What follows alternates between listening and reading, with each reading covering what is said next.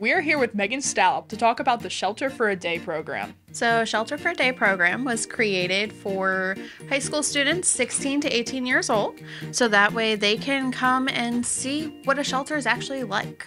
A lot of places have a very bad reputation as being a dog pound and a sad place, and I wanted to show that it's not, that we actually care.